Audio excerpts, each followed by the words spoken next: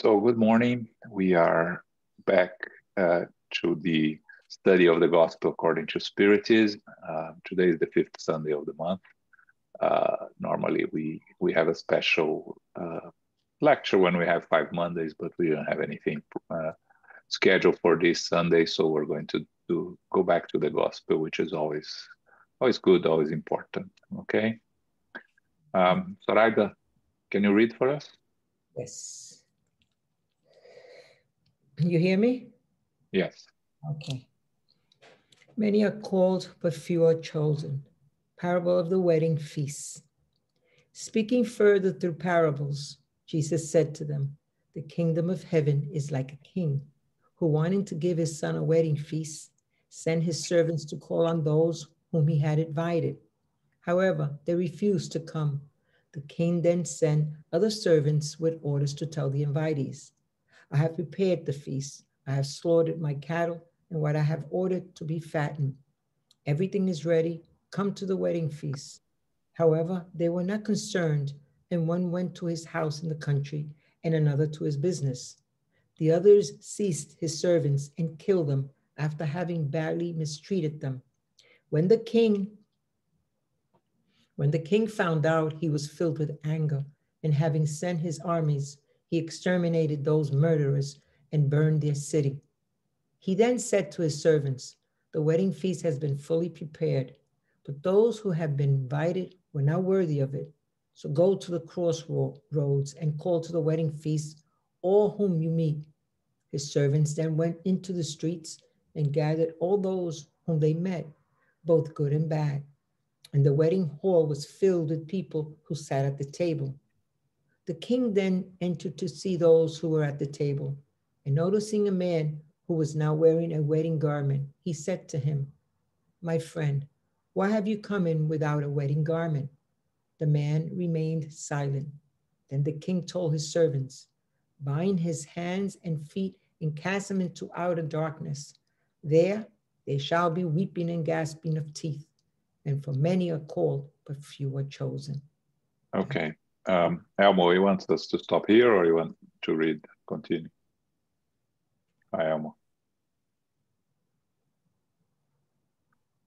Continue. He's on mute. I don't know. No, yeah. I'm sorry. Okay. We had already covered this item. We can do a quick comment to this and go to where we stopped last week, which is not all who say, "Lord, Lord, we enter the kingdom of heaven."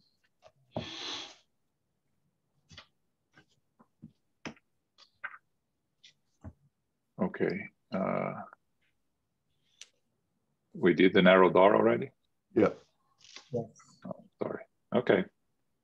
So let's start here then, Soraya. Okay. Not all those who say, "Lord, Lord," will enter the kingdom of heaven.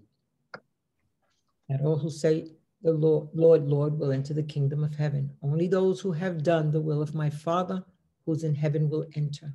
Many will say to me on that day, "Lord, Lord, did we not prophesy in your name? Did we not cast out demons in your name? And did we not perform many miracles in your name?" And I will tell them clearly, "Away from me, you who have done deeds of iniquity." Therefore, everyone who hears my words and practices them may be compared to a wise man who built his house upon a rock. When the rain fell, the rivers flooded, and the winds blew and battered the house. It did not fall because it had been built upon the rock. But anyone who hears my words and does not practice them is like a foolish man who built his house upon the sand. When the rain fell, the rivers flooded, and the winds blew and battered it. It caved in, and great was its ruin. Continue? Yeah. Yes, please. He who breaks one of least of these commandments and teaches men to break them will be regarded as last in the kingdom of heaven. But he who abides by it and teaches them will be great in the kingdom of heaven. Number 9, all those who proclaim Jesus' mission say, "Lord, Lord." For what use is it to call him master of or Lord, if they do not follow his precepts? Are Christians those who honor him with outward acts of devotion, but who at the same time yield to pride, selfishness, greed, and all their passions? Are his disciples those who spend their days in prayer, but who as a result are no better, more charitable, or more indulgent toward their fellow beings? No, because just like the Pharisees, their prayer is on their lips, but not in their heart. They might impress others with their form, but not God. In vain they will say to Jesus, Lord, we prophesied. That is, we taught in your name. We cast out demons in your name. We ate and drank with you. He will answer them, I do not know who you are. Away from me. You who committed iniquities. You who belied your words with the actions. You who slandered your neighbor, robbed widows, and committed adultery. Away from me. You whose heart distilled hatred and bile. You who spilled the blood of your brothers and sisters in my name. You who caused tears to run instead of drying them. For you there shall be weeping and gasping of teeth. For the kingdom of God is for those who are kind, humble, and charitable. Do not expect to bend the Lord's justice because of the multiplicity of your words and genuflections. The only way open to you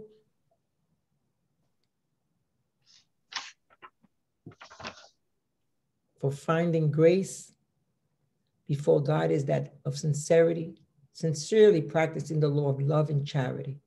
Jesus' words are eternal because they are the truth. They are not only a surety of life in heaven, but a pledge of peace, tranquility, and stability in matters regarding life on earth.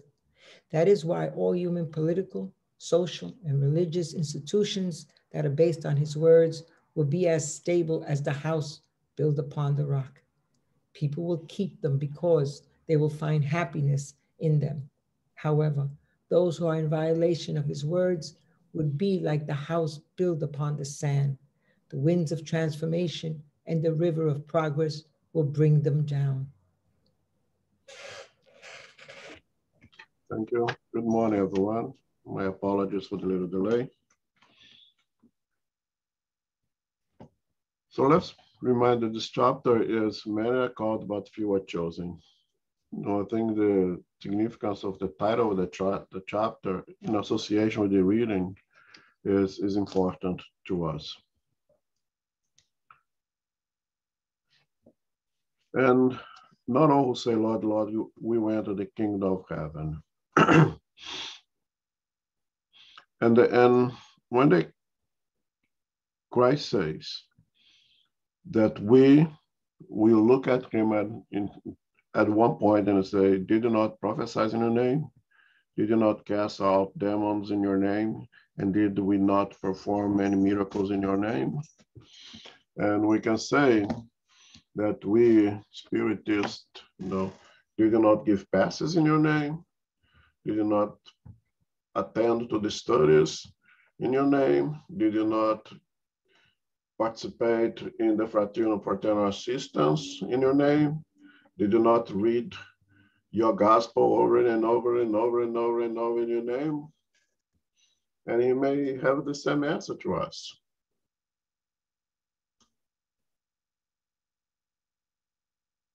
There is a passage, there is one of the readings in Boa Nova, if you translate literally, it'll be the good news, or we could say it's the gospel, right? It's a book, a psychography of from Chico Xavier of Brother X, in which one of the disciples, in the very beginning of the formation of the 12 disciples, even before they start going and walking around and they start doing most of the work already, with Jesus put them in training, so to say, yet for the work.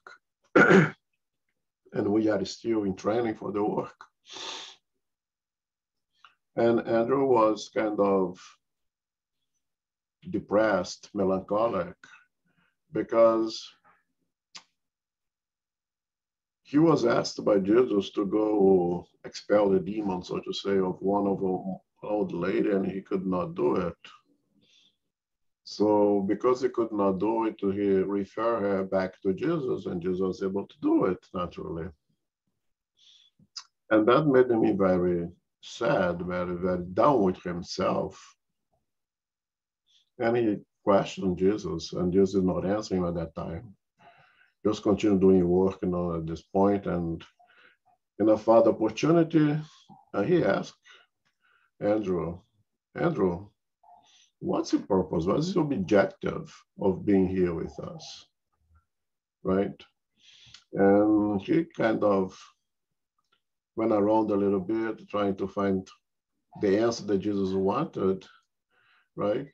And finally, he was inspired to say what really was the purpose is to elevate myself, to better myself, to learn from you so I can conquer the heavens or the eternal life, whatever the expression is used. And Jesus went along with that answer.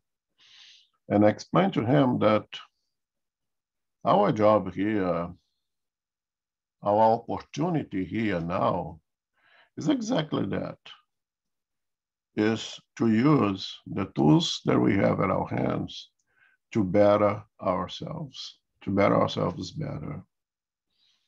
Trying to tell him that in order to be able to help that woman to do what was asked for him, he would first have to free the demons of him, free himself first. He would be able to purify himself first. And go along, it goes ahead and says that what he came to teach us is to love. And the exercise of course, is a metaphor, removing the demons of purifying others,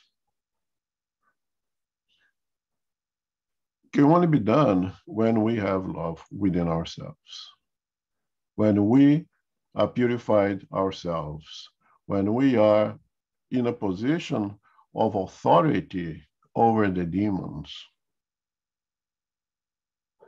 And finally, Andrew understood the message. And I think that's a lot to do with this passage. And of course, when Jesus elected Paul to spread his teachings, Paul, as smart he was not in the position to teach new things. So in reality, what Paul did was teach the teachings of Jesus, not the teachings of Paul, right? He had to learn. He spent all the time in the desert. He spent all the time with a tremendous amount of hardship to reach the level of humiliation, purification that allowed him to be an ambassador of Jesus. So what Paul did really was pass along the teachings of Jesus. And in one of his letters, the Corinthians, the first letter, the Corinthians, he says what we know by heart already, right? The first letter of the Corinthians, when he says, if I speak the tongues of men and angels, but have not love, I am only a ring gong or a clanging cymbal.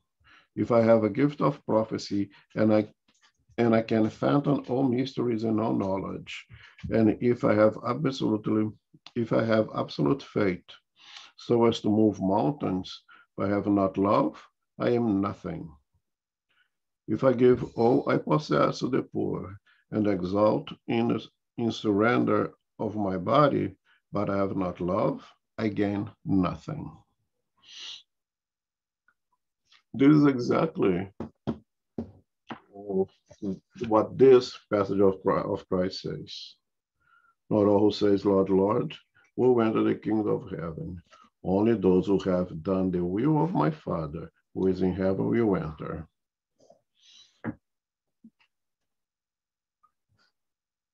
It is an invitation, or is a suggestion that Samuel he gave to Andrew in that passage.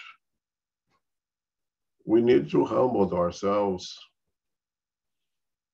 to be like a sponge to absorb all the teachings that are available to us.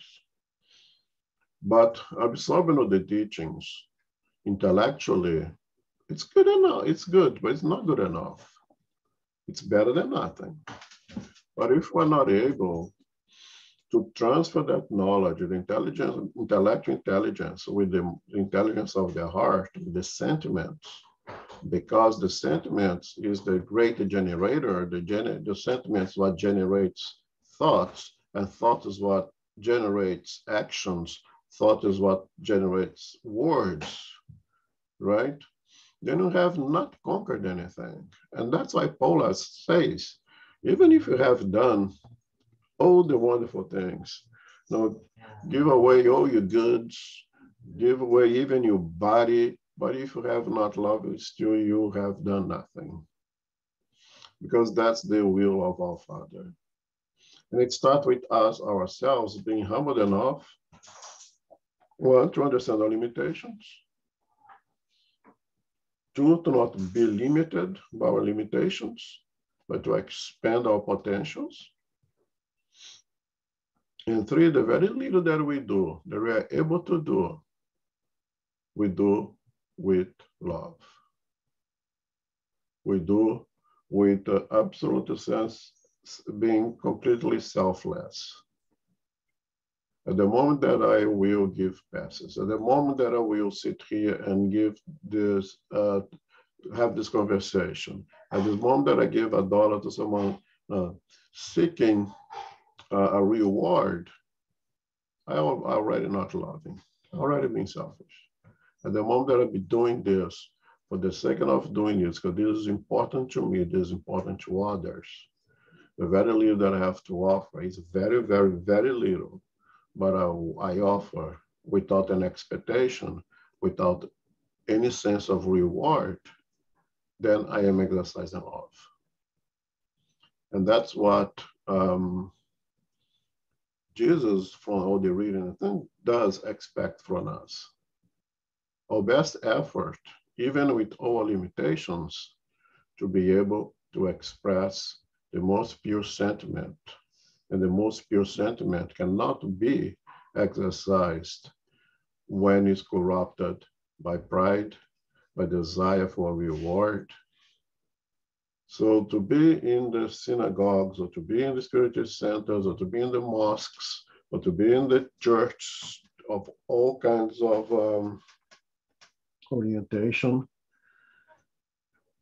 being able to verse everything, being able to call Lord, Lord, from back and right, memorize the whole gospel and first and the second revelations, but if we do not love, we have done nothing.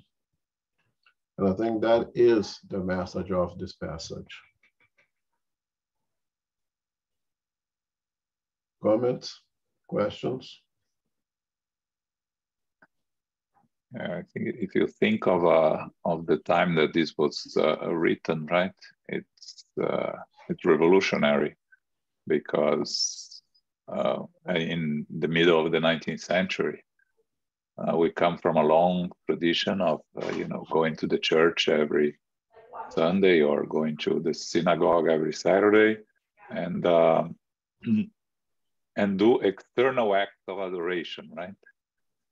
And then the spirits comes and tells us it's what counts is what's the inside. All external acts of adoration are meaningless, because what matters is your connection with the divinity from your heart.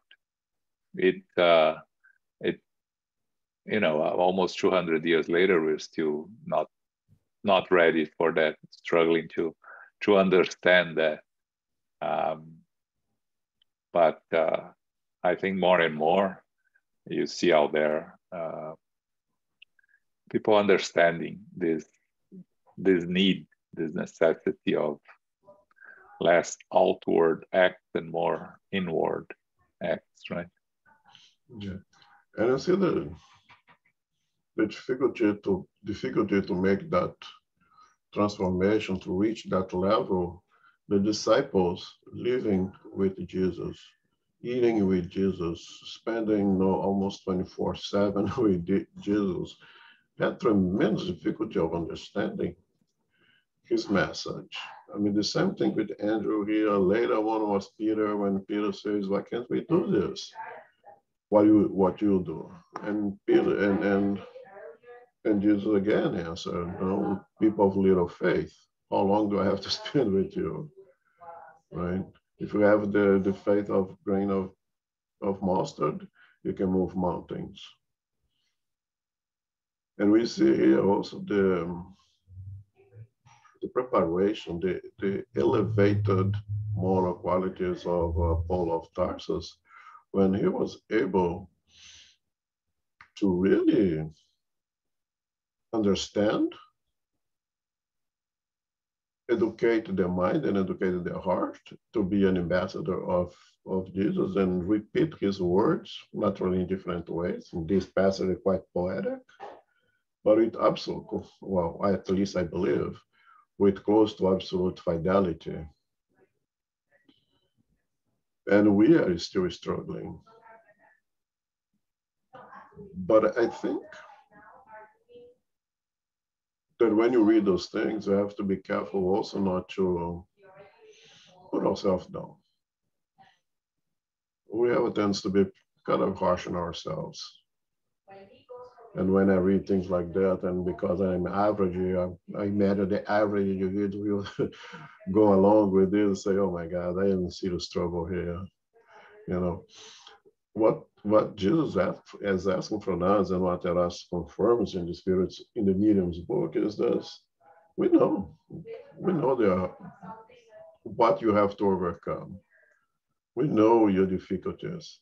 And if Jesus asks us to be charitable, if Jesus asks us to be indulgent and forgiving, you have to understand that Jesus is also indulgent and forgiving.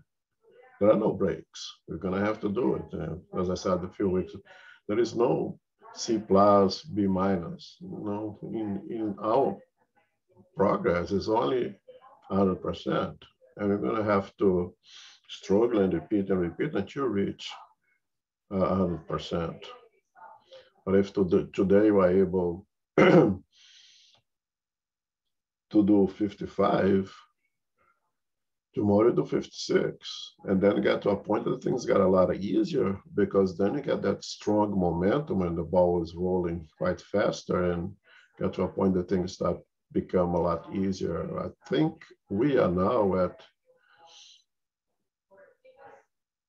the ball is moving but at a very low pace yet, and didn't get that momentum, didn't get that speed downhill yet.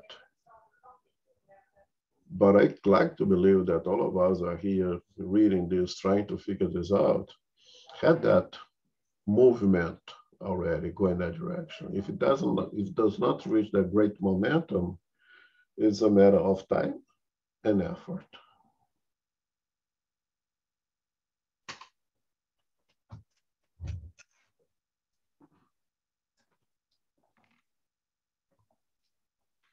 Okay. Any comments, any questions?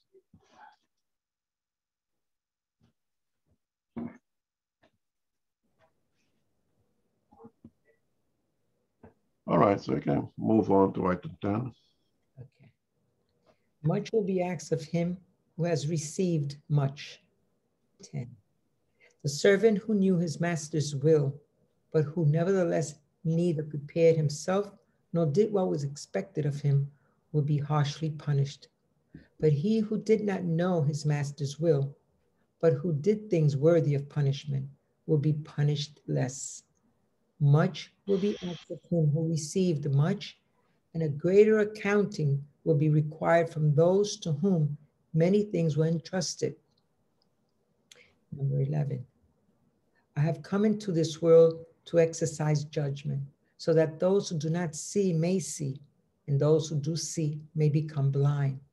Upon hearing these words, certain Pharisees were with him and said to him, then are we blind also? Jesus answered them, if you were blind, you would not have sinned. But you now say that you see, and that is why sin remains in you. Number 12. These maxims find their application especially in the Spirit's teachings. All those who know the precepts of Christ are surely blameworthy if they do not practice them. But besides the fact that the gospel that contains them has spread only in the Christian denominations, how many persons there are in them who do not read it, and those who do not read it, how many there are who do not understand it. The result is that Jesus' own words have been lost to the majority. The Spirit's teachings, which reproduce these maxims under different forms and which develop in comment on them in order to put them within everyone's reach, have the particularity of not being at all circumscribed, and everyone, literate or illiterate, believing or disbelieving, Christian or not, can receive them because spirits communicate everywhere. None who receive them either directly or through intermediary can claim ignorance of them.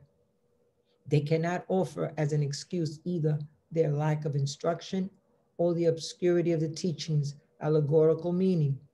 Thus, those who do not take advantage of the teachings for their advancement, who admire them as being interesting and curious without their hearts being touched by them, who are no less vain, no less proud, no less selfish, no less attached to material possessions, or who are not better toward their neighbor, are all the more guilty because they have a greater means of knowing about the truth. Thanks. Mediums who receive... That's good. Thank you. Okay. Okay, so I think there's a very true, very strong statement from Jesus. And also, as I have said before, the ones that when you read, if you're not that careful, we may misunderstood and take it the wrong way and kind of hurt ourselves more than use it as a good tool for growth.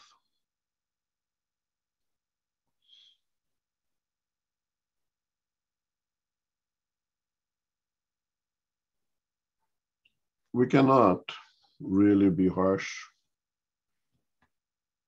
to someone who doesn't know something and commit an error regard to those things that they don't know. We had spoke prior before an absolute right and wrong. Yes, there is an absolute right and wrong. But there is also a relative right and wrong. Okay? And the example that I use in the Spirit Center, I can repeat here when we forgot it last in studies is, if hunting, it's deer hunting season. Let's say that I like to hunt, which I don't. And I get my license. I got all the proper documentation. I got all the proper gear. I go at the proper place of hunting. I go at the proper time that is allowed to hunt. And I select to hunt those that are permissible by law. Do everything right. And I'm there in the right place at the right time with all the documentation, and I shoot at a deer and I miss the deer and I shoot someone behind the deer, another hunter that was there by. It's wrong. For one thing, I missed the target. It's absolutely wrong. And if you say, oh, it was an accident, yeah, it's an accident. It's still wrong. Or you should be forgiven. Well, the forgiving comes from myself to begin with. If you don't think that it's all that wrong, go ask the guy who got shot. Go ask his family. Go ask his boss. They're not going to have the employee to work for him for the next few days, or worse, never again. So there is an absolute wrong there. Then you take to the relative, and then all those you buts and ifs and those things comes into consideration, right? Oh, but it was an accident. You didn't mean it. You missed the target. I saw that the deer jumped right at the time of your shot, and you all those buts are relatives and will come into consideration. But the wrong was done. We all go to jail? Well, yeah, it just depends on my lawyer. Will the judge be harsh on me? Probably also depend on my lawyer, how my lawyer can manipulate the relatives or the buts, but it is, but that, right? Likely not going to be severely punished since as I declared here, everything was in order except that I missed my shot. Now, let's assume that everything happens in the same situation, but I'm not legal to hunt, or there was not the right season to hunt. The absolute remains the absolute, and all the buts getting less and less and less. So I'm gonna become more and more responsible for that incident. And the very example was just that I missed the shot. Now I compile that I missed the shot because I didn't have a license, because it's not hunting season, because that was not the right spot. It was not a legal area for hunting, and I just complicated the thing, and the severity of my responsibility increases. Our law does that. We, very imperfect, very biased individuals, create laws that take some of those buts into consideration. Can we imagine this perfect system of law that is meant to exercise absolute justice, taking all the buts and ifs into consideration? We'll take also. And the most important of those, Jesus says, in the book says, one is the intention, and two is the knowledge. So you go back to the first example, I have everything right, I missed the shot, but did I really miss the shot? Did I use the opportunity of pretend that I missed the shot because I really want to hit that person? That it's, perhaps nobody will know that but myself. My responsibility in accordance with divine laws and in accordance to what we learn here, we start from there, the intention. But also the second one comes the knowledge. So if the servant knows the will of the Father and chooses to neglect it, and chooses not to fulfill his or her duties, choose to disobey it, will be severely punished. The one who did not know will also be punished. This says over here, because it is an absolute. Okay?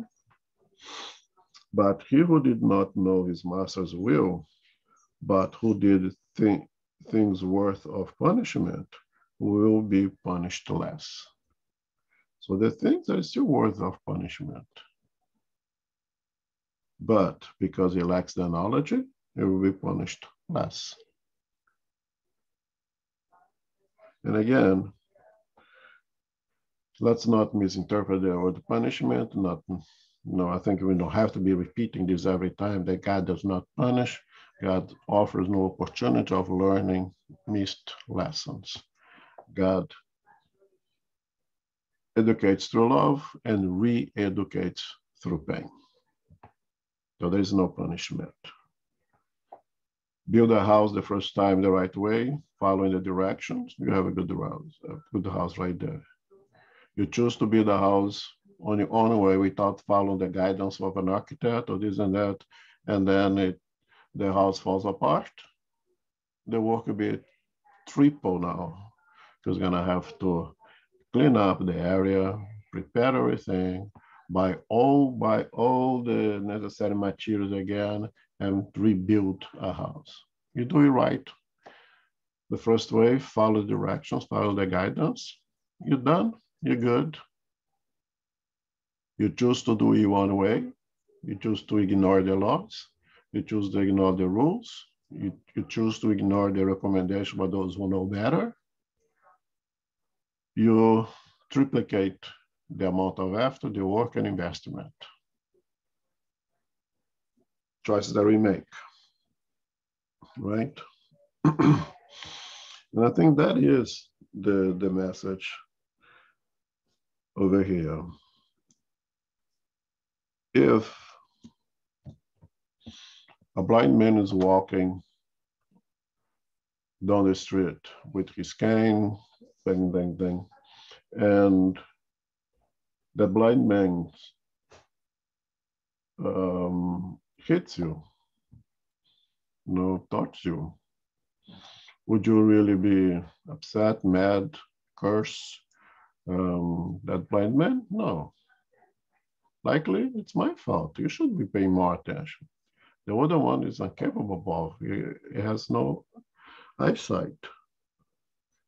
If a blind man hits me when I'm walking, it's my fault. I should be paying attention.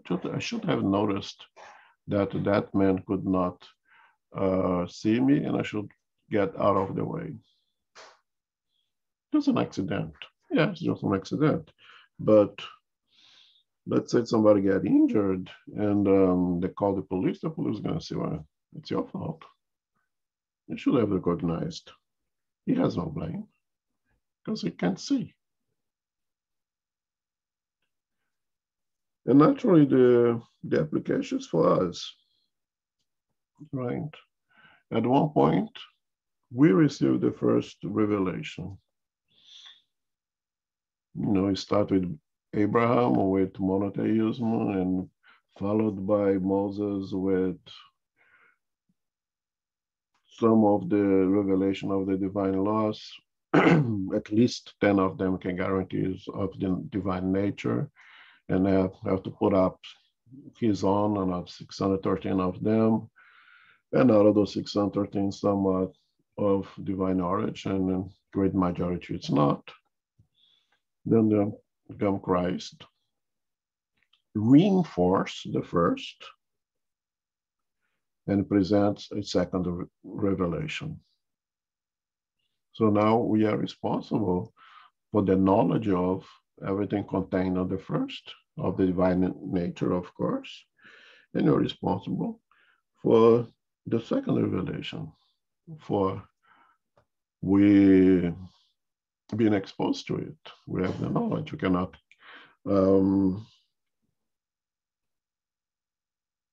call ignorance any longer. We go back to Jesus' statement when I was in the Christ, about his supposed to last words, forgive them for they do not know what they're doing. Can we claim that, Sam? Don't we know?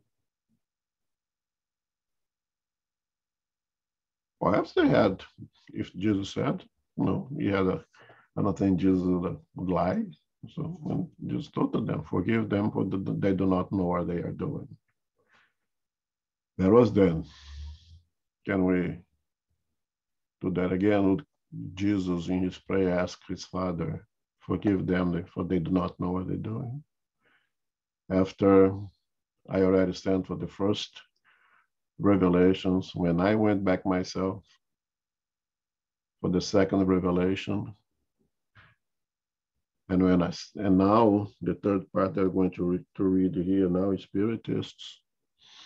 I send the Spirit of Truth for the third revelation. So perhaps a lot more should be asked for those who have been exposed to all this. Also, spiritists, I some still struggle. Connect us here. Not really. The Spirit's teachings is everywhere for everyone. So even those who are not being exposed to the doctrine itself directly, the spirits are everywhere at all the time teaching. Could not be reasonable to imagine that Jesus or the divine laws would circumscribe this third revelation to such a limited geographical location with limitations of spreading. Now we have internet and it's all over the place for whoever wants. But even besides that, it's saying here, the Spirit's teachings, it's everywhere and it's for everyone. So no one can really claim ignorance any longer. And if you persist in putting our passions and vices above our responsibilities and apply what you learn, then yeah, perhaps much will be asked from us because you received a lot. Comments, questions?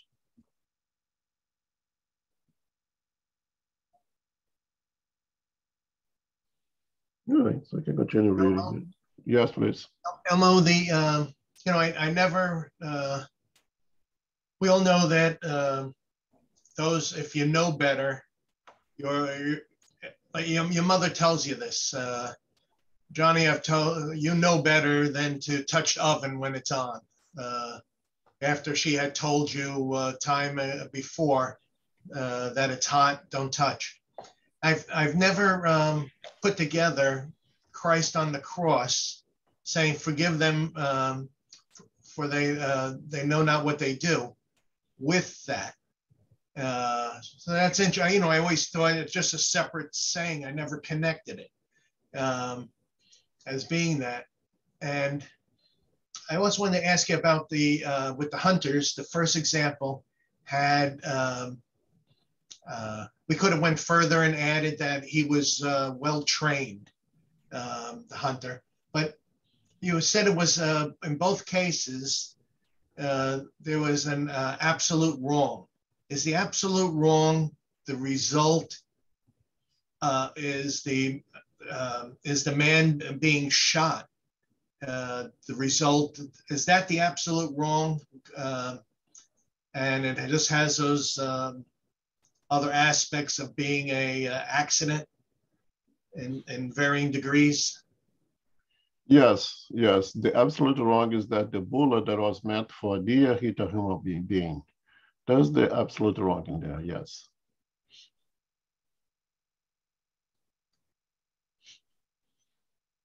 And that's an absolute that you cannot put any buts or any ifs or anything else there. It's a bullet in a human being, period. Yeah, it's not like the wrong was hunting or the wrong was not setting your sights on the gun or whatever kind of thing. It just was the end result was the wrong. Correct. And that is an absolute. And then everything else is the relatives, right? Well, he was wrong, but he was in the right place with the right documentation, is well trained, as a good addition. Thank you. Okay. He checked his whatever the gun, whatever they used to hunt with, they checked everything. And the only thing that I can say that is wrong here is that absolute thing that the bullet was meant for the deer and ended up in somebody's body, human being, not a human being.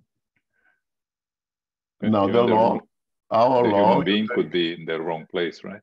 Huh? Even the human being could have been in the wrong place, shouldn't have been there, right? I would be very careful with that. It's almost you you make the victim guilty of something. It's a very dangerous thing. Well, there are things he's supposed to wear orange in the hunting area. Those are, yeah, yeah. Contributing factors would be a legal thing. Yeah, yeah. But my point is that even our law will take all those possibles, all those buts, ifs, this and that into consideration in order to exercise the law as we understand the law today and make it applicable. Can we imagine the divine laws that will take everything into consideration? And again, the most important is intention. I could have done everything and just use as a good excuse because I want to kill that person and pretend that I missed. And then I'm absolutely guilty with the divine laws. I'm absolutely guilty with my own conscience because the intention was there. And may easily escape our legal justice here, right? Because the intention is something that only I really know. And of course, not taking into consideration the smartness of the lawyers will be able to extract something from me or may not, right? That's what the work of the lawyers there. But in taking things into consideration, the most important one, again, intention, and two is what Jesus presented to us, the knowledge. We didn't have the intention, but you know better, or you should know better. No, you put your hand on the stove and you burn your hand. You cannot claim ignorance because your mom told you 1,000 times already not to do it. Do you have to experience for yourself? Now you have to deal with the consequences, right? So I think when put things in the scales of responsibilities, how much responsible I am, one intention, two knowledge. And again, Jesus himself had sent the first revelation.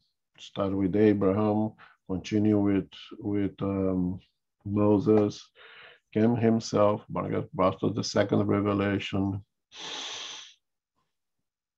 asked Paul to reinforce it, sent the promised consoler. Can you really claim ignorance? Would he be able to look at our Father's eyes and say, forgive them, they don't know what they're doing? I think God would give a good laugh at Jesus' face. He said something like that. We cannot claim ignorance anymore. We are not the servants who do not know anymore. Elmo, just a question. In the previous reading, it took my mind a little while to catch up. There gave me the feeling that if the teaching was available to me and was presented to me, and I wasn't paying attention, that I would have been considered, I don't know the right words, more culpable, more something than a person who just wasn't there at the teaching. I didn't pay attention. So, but I had it. It was the teaching instruction was given to me. Did I understand that correct, or is it my head full? Yes, I think it is our problem exactly that. It's not paying attention or not giving its proper value, or not being able to apply it because our priorities are others than the application of these teachings.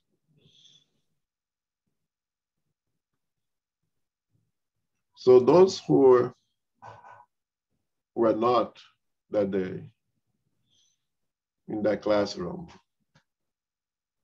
they are less responsible than you who were there in the classroom that day and chose not to pay attention. Why did you not pay attention? You were there. Does it make you more responsible or less responsible those who perhaps didn't even bother to show up and could? And why? All of that is taken into consideration. But what the message here from us today is that we are all being exposed one way or another. Because when Kardec says the spirits are everywhere and they teach everywhere. Now, we may choose to pay attention or not. We may choose to ignore it. We may choose to try our best to apply. And the try our best to apply is what is expected from us. We may not even succeed, but we try our best. Then we go back to the talents or to the parable of the talents, right? Those who received 2, those who received 5, they did something with it. And they were successful because they did something with it. But the one who chose to bear it is the one who was being expelled because he chose not to use what was given. You know, remember a lecture of Harold when he says, even if he had used that one talent and did things wrong, didn't work out, end up into more debit, would be preferable to try to goodwill naturally, and get something right. And the importance of that parable is that there is no wrong in trying. There is no wrong in doing. There is wrong of being completely passive and inactive when you have tools at your hands to use. And when you do it, you get it right. Things come right. Because it says the one who got 5 multiplied, the one who got 2 multiplied.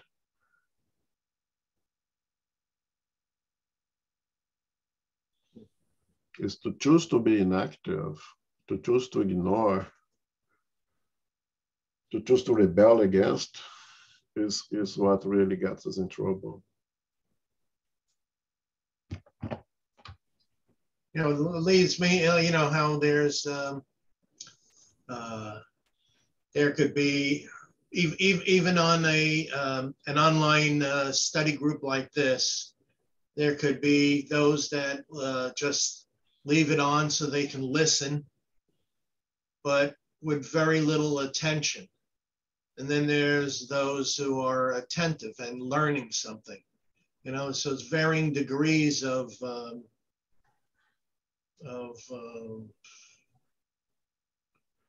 don't know what it is, but it's very responsibility. And I think when the Pharisees ask on item 11, let me read so it's better this way. But I have come to this world to exercise judgment, so that those who do not see may see, and those who do see may become blind. But hearing these words, certain Pharisees who were with him said to him, then are we blind also? And Jesus answered, if you were blind, you would not have sinned. But now you say that you see, that's why the see remains in you. Meaning that when you were blind and where you did not know anything, you could not commit a sin. But now because you see, that's what propels you to the sin to remains with you.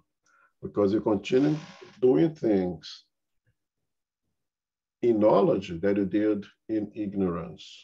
Or more important, you continue not doing things that you should be doing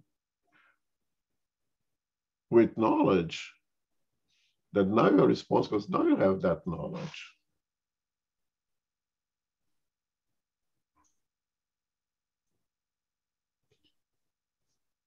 when we are savages, we're not responsible for applications of the divine laws because we are savages.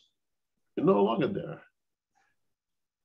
Now we're even in a state of civility that we are much more culpable. I was just on a line to vote right now, and I was picking up things that pamphlets that Brazilians are throwing on the ground because I was embarrassed. Don't they know that it's ridiculous to just receive a pamphlet, just drop on the floor? Don't we know better? And I mean, we, all of us, don't we know better? The leader is not a nice thing to do. What does it mean to a bunch of Brazilians on a line and a bunch of garbage on the floor? What does it tell about us? How ignorant are we? Don't we know?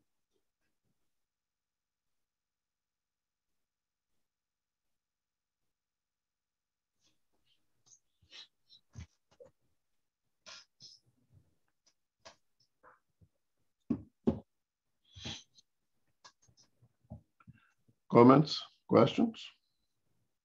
Yeah.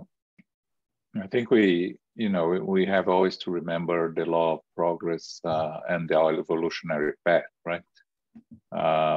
We evolve through making mistakes and learning from the mistakes and not repeating them again.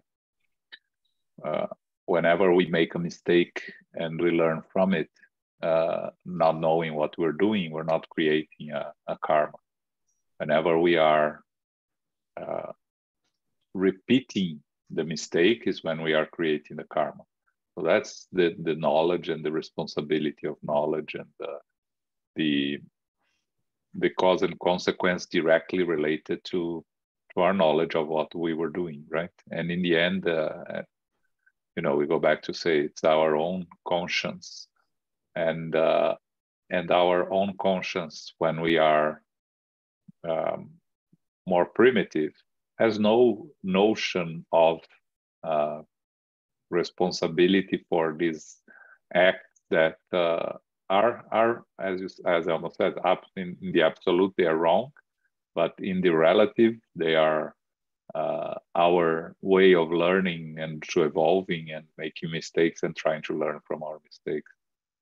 So it's always important to remember to go back to the basics of our evolutionary path. Yeah, and now that just said that, it kind of hit me here that we put intention first, knowledge second. I think that makes sense, right? And if you have a true intention of going so much against the law, perhaps we don't know it. We may even pretend that we know it, but if someone really has the intention of cause something, let's say a severe harm to someone intentionally, I even start to doubt, this person really know it? This person is dumping litter in the street. Do they really know how bad that is, how severe that is, ethically speaking? What does it mean? How do we represent who we are and where we come from? Do you really have an understanding of that? If I had left those pamphlets that I saw, I could pick it up, have not picked it up, would I be more responsible for those who throw them on the floor in the first place? If you're walking on the street and you see a banana peel on a pavement, you don't pick up, are you more blameful if somebody steps and breaks their neck because of it, because you know better? Perhaps the person who dropped that banana peel does not know it. And I'm not talking about the legal laws, I'm talking about the divine laws, the laws with our own conscience here. Am I perhaps more responsible for that broken neck when I passed by that banana peel, I did not pick it up when I could, or the one who threw it there out of complete ignorance? Yeah, you go back to the question in the Spirit's book, right? You are not only responsible for uh, the bad that you didn't do, but for the good that you didn't do also, right? For the, That's right. you know.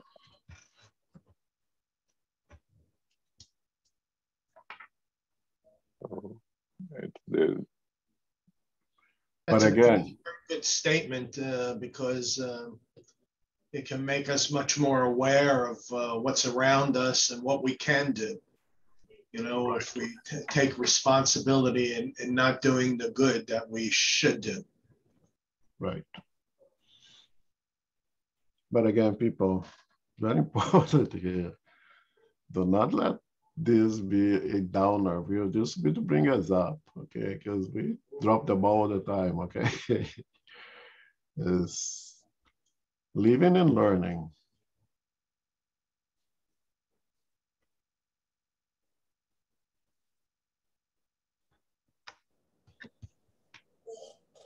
Okay, you can continue reading. Any more comments? I asked me to stop here because now we're going to be very specific to spiritists and even to mediums over here. So we can go a little bit over the specifics here. Okay. Mediums who receive good communications are even more blameworthy for persisting in evil, for often they write their own condemnation. And if they were not so blind by pride, they would realize that the spirits are addressing them personally. However, instead of applying to themselves the lessons they write or those they see written, their sole thought is to apply them to others, thereby confirming these words of Jesus. You see a speck in your neighbor's eye, but you do not see the log in your own. Through these words, if you were blind, you would not have sinned. Jesus meant that blameworthiness is proportional to one's enlightenment. Thus, the Pharisees, who had the intention of being and actually were the most enlightened individuals of their people, were now reprehensible in God's eyes than the unlearned people. The same applies today. Therefore, much will be asked of spiritists because they have received much, but also to those who have taken advantage of the teachings, much will be given. The first thought of all sincere spiritists should be to find out if in the Spirit's counsels there is not something that might apply to themselves. Spiritism has multiplied the number of those who are called. Because of the faith provides, it will also multiply the number of those who are chosen. Thank you.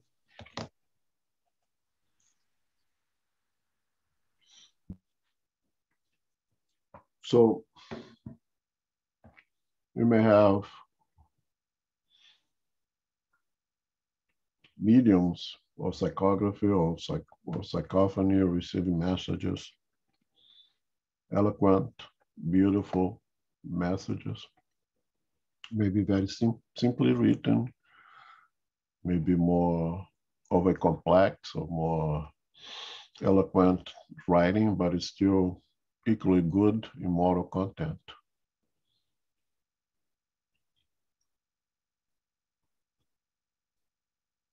Before it comes out to the general public, it passes through the medium. The medium is the first one who get it. So the medium perhaps have a degree more of responsibility in not acting on the message that they receive.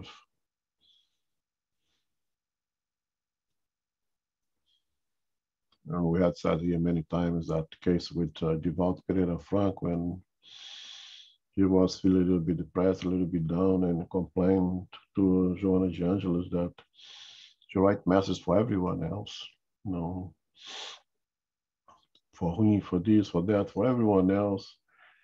She's writing messages, but never wrote anything for himself directly. And Joana reminded him, Joana de Angelis reminded him, pick up any books over there. And pick up the book and start to, you are, you. Pick up another book. You this, you that, you this, you that. Pick up another book. you this, you that, you see. Oh, that messages are for you. And so it's you, it's for you. I'm writing for you. You pass to everyone else, you publish because you want to. I'm giving the message to you. In an exercise of humbleness, it's important that in a sensitive media understand that the leadership could be very well a mission to enlighten the whole world. And it is. But it's first and foremost to enlighten the one who is acting as the intermediary. That if we can transform it into a mission, very often it's a due that is paid in the spiritual. No, I'll give you a break here. You serve as a medium because you need all those messages. We're gonna give you so many good instructions, and use them, and it'll be good, right? Or could even be on a trial. Mirage could be a trial. We're gonna give you this tool. Let's see how we're gonna use it. But remember, the tool is for you to use. And for you to use for yourself first. Then you pass it along.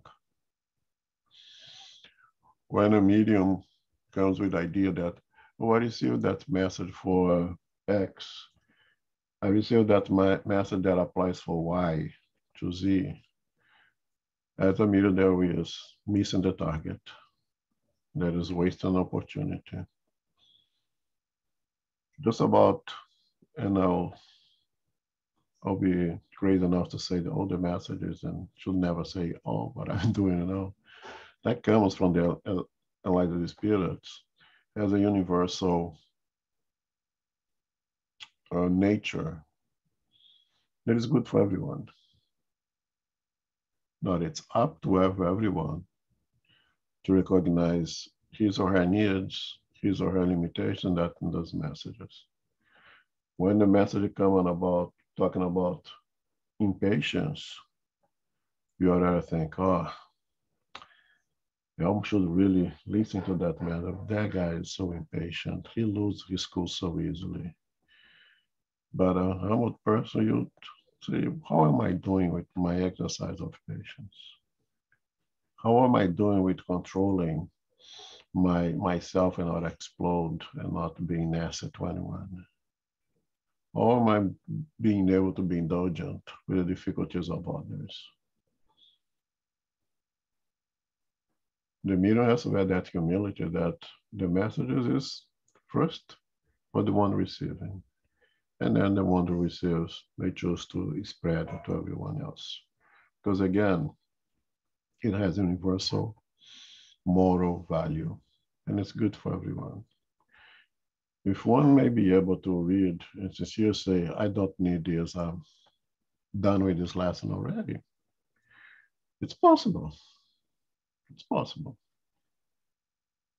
But I find it hard to believe. But it's possible. It's absolutely possible that a medium may receive a message that it's not really for them. It's for others because they are above. They have passed that grade already.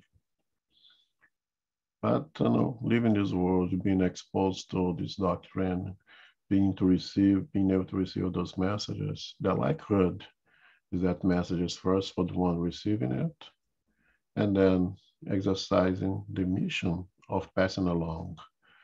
Because again, we are average, and something is good for me, likely is good for others.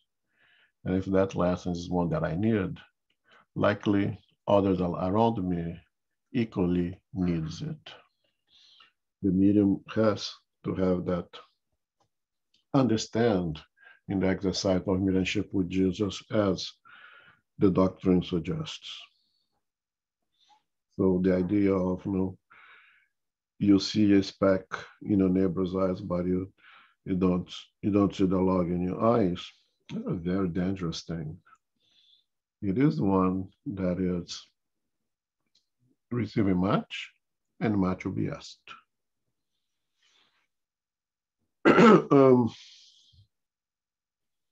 And again, we spiritists, we had the third revelation in a form more direct. Everyone has, because the spirits are everywhere. So, but we have a very concrete, and we choose to study it. We choose to get to understand it in greater depth. So the responsibility to internalize, to pass it from the intellect to the sentiments, it's greater with us. Internalize intellectually, transform into sentiments, and then exteriorize in action, in charity, benevolence, indulgence, forgiveness. Now, the good thing here is that there is the benevolence, the loving of those who write those things to us, as it says, Spiritism has multiplied the number of those who are called. Not everybody's been called. Because of the faith provides, it will also multiply the number of those who are chosen. I think this is a very hopeful. It is a very consoling statement. That the likelihood of being chosen is greater of not being chosen because we embrace this doctrine. Yes, we've been exposed to a lot. We had received a lot. And again, at the beginning, I said that we have a tendency to be kind of hard on ourselves, in average. The same way that we have a tendency to see the ugly in others, we have a tendency to see the ugly in ourselves more than the good in ourselves. But I think most of us will persist, will try as hard as we do, even with all the faults that each one can point out. We are in that path that leads to be the chosen ones, more likely to be chosen than not to be chosen. Even with all the knowledge that you had received, not being able to apply a good deal of it.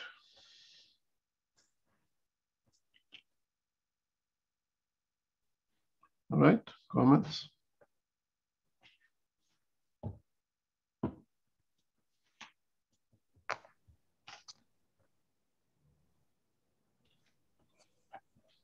No, the other thing I can do one more. Okay. To him who already has, more will be given. 13. His disciples approached him and asked, "Why do you speak to them in parables?" He responded, "Because to you it has been given to know the mysteries of the kingdom of heaven, but to them it has not been given. For to him who already has, more will be given, and he will have in abundance. But regarding him who does not have, even what he has will be taken away. That is why I speak to them in parables. For seeing they see nothing, and hearing they neither hear nor understand. And the prophecy of Isaiah is fulfilled in them when he said, "You will hear with your ears, but will not understand. You will see with your eyes, but will not perceive anything." Matthew. Place close attention regarding what you hear, for the same measure will be used on you that you have used to measure others, and you will be given even more. For to him who has already has, more will be given, and regarding him who does not have, even what he has will be taken away. It will be given to him who already has, and it will be taken away from him who does not have. Meditate on these great teachings, which have so often seemed paradoxical to you. Those who have received are those who understand the meaning of the divine word. They have received solely because they have tried to become worthy, and the Lord in his merciful love encourages efforts that lead to goodness. These firm and persevering efforts attract the Lord's blessings. They are a magnet that attracts progressive advancement and the abundant blessings that render you strong enough to climb the holy mountain, where at the summit is repose after labor. From him who has nothing or who has little, it shall be taken away. This should be understood as a figurative opposite. God does not take away from his creatures the good he has consented to give them. O blind and deaf humanity, open your mind and your heart.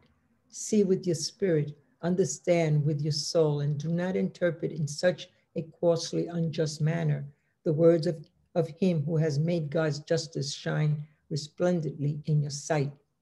It is not God who takes from those who have received little. It is their own spirit, which, wasteful and careless, does not know how to preserve what it has, and by nurturing it, increase the might dropped in their heart. Those who do not cultivate the field which their father's efforts earned for them and which they have inherited, see that field become covered with weeds. Is it their father who takes away the harvest that they did not want to prepare? If they allowed the seeds meant to grow in that field to wither from lack of care, should they accuse their father they produce nothing? No, of course not. Instead of accusing the one who had prepared everything for them of taking away his endowment, let them accuse the true author of their miseries, and let them then, repentant and industrious, courageously get to work. Let them break the thankless soil with the effort of their will. Let them plow deeply with the help of repentance and hope. Let them confidently sow the seed that they have chosen as good from among the bad, and let them water it with their love and charity. Then God, the God of love and charity, will give to them who have already received, and then they will see their efforts crowned with success. And one grain will produce 100 and another 1,000. Courage, O workers, take your hoes and your plows, tilt your hearts, pull up the weeds from it, sow there the good seed that the Lord has entrusted to you. And the dew of love will enable it to produce the fruits of charity. Thank you. The first thing to try to not to be so literal is the word giving, right? God gave us opportunities. God gave us a set of perfect laws that is meant for take us from simplicity and ignorance to complexity and spiritual perfection, or spiritual purity, so to say. God gave us the seeds of the intelligence for us to grow it. God gave us the seeds of free will for us to grow it. In his infinite love, he's not going to give too much freedom for someone who doesn't know how to use freedom. So there's the seeds of intelligence for us to develop. And as we develop that intelligence, we increment our free will to go be relative to it. Because again, knowledge is important. You're not going to give too much free will, too much freedom for someone who is ignorant. You're not going to put a difficult machinery at the hand of someone who's not capable, does not know how to use it. You have to educate that person first on how to use that tool, that machine.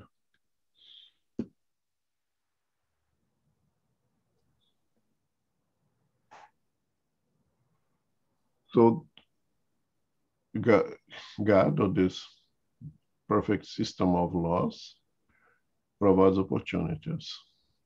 That's the giving there, right? And those opportunities are in association with the amount of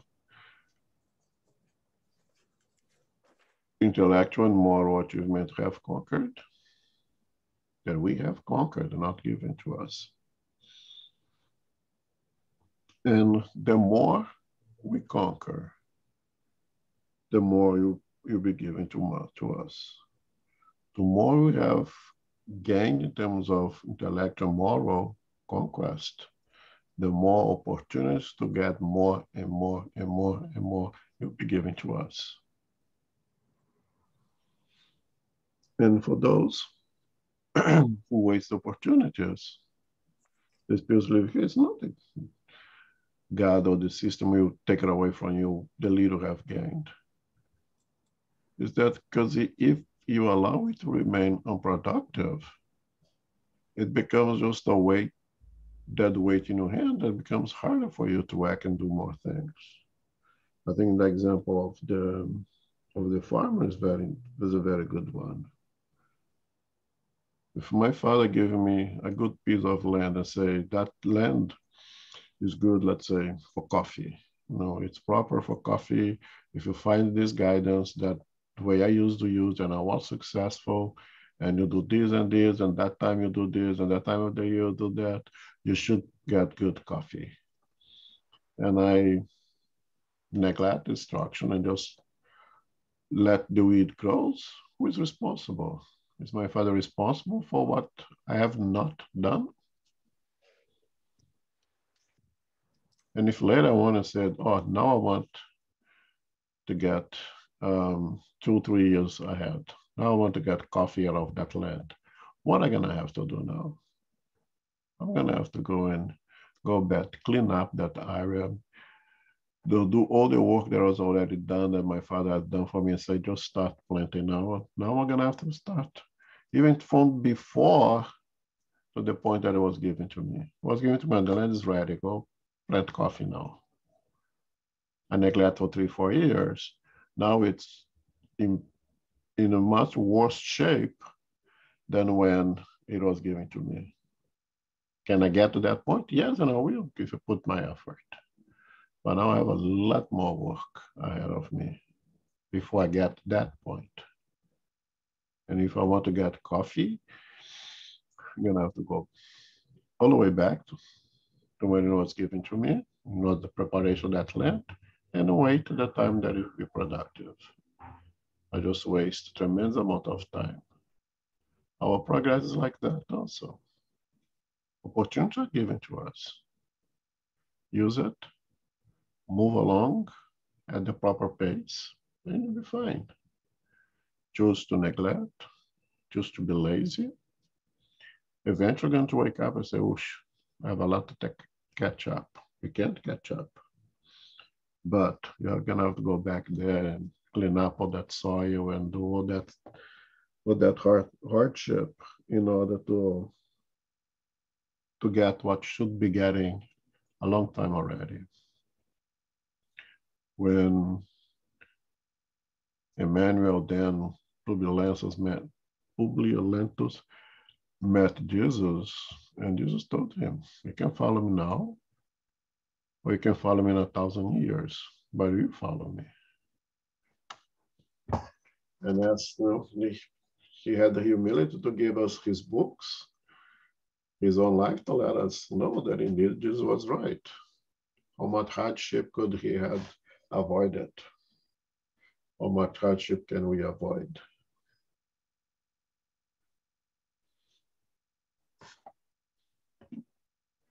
All right, comments, questions?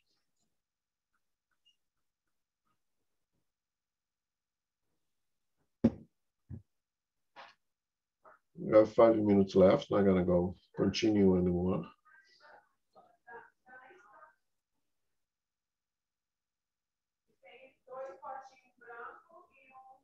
So we have this coming Saturday, we have the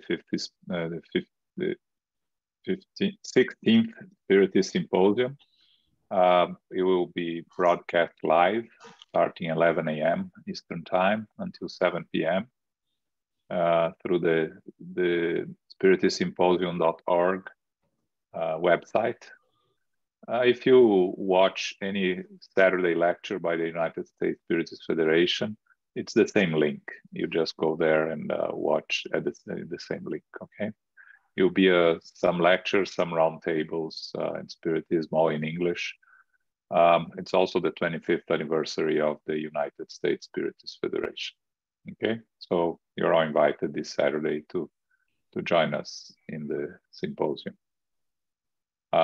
Next Sunday, first Sunday of the month, we'll be studying the book Liberation again, okay?